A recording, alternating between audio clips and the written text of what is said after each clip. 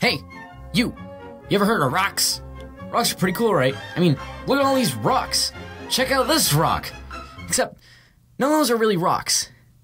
But Dan, I thought all stone-like hard materials were rocks. Well, you're wrong. There's an important distinction to be made between rocks and another thing called minerals. Minerals like this, and this are all naturally occurring inorganic little things that have a specific chemical composition. For example, calcite has a chemical composition of CaCO3, and tyrannicite has a composition of, that.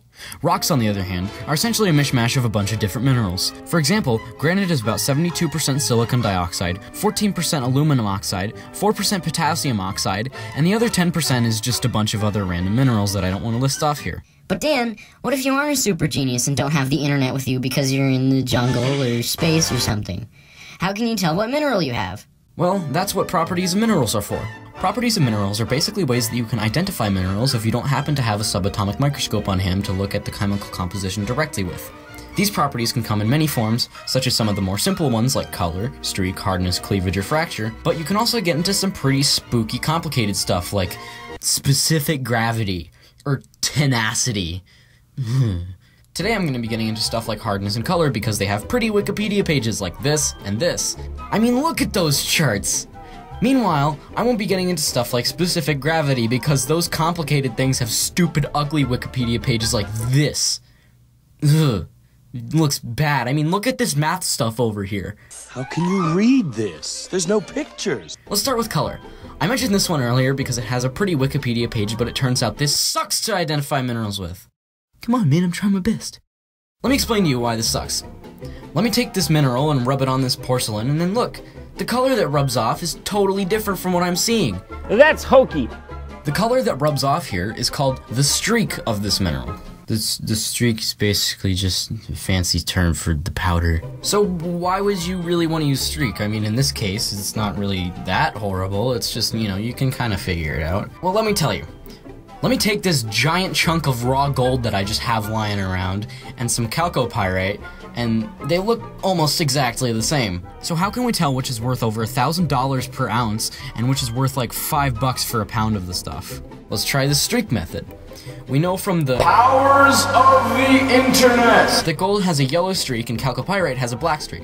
So let's try it. Ha! Gotcha! I knew that you were the faker the whole time. Get trashed! But what if you scrape your mineral on the streak plate and nothing comes off? Well, if that happens, there's a good chance that your mineral has a rating over a 7 on the Mohs mineral hardness scale. What's the Mohs mineral hardness scale? I'm glad you asked! The MMHS is a scale that, somewhat unsurprisingly, measures the hardness of minerals on a scale of 1 to 10, with 10 being the hardest. Also, the reason I mentioned the hardness of 7 earlier is because porcelain, which is the stuff streak plates are made out of, also has a hardness of around 7, depending on the but you know. The most common minerals used to represent each spot on this scale go in this order, starting at 1. Talc, gypsum, calcite, fluorite, apatite, orthoclase feldspar, quartz, topaz, corundum, and finally diamond. However, this scale isn't exactly extremely well respected because of how imprecise it is. But I guess if you were looking for precision, you should have went for absolute hardness. I mean, it even has the word absolute in it. That's not funny. Like, I just realized that, that whole thing isn't even funny. I'm just gonna leave this in. So we've gone through 3 types of mineral properties so far. Color, streak, and hardness, but there's still one more that I would like to mention. Well, it's actually 2, but they kinda go hand in hand.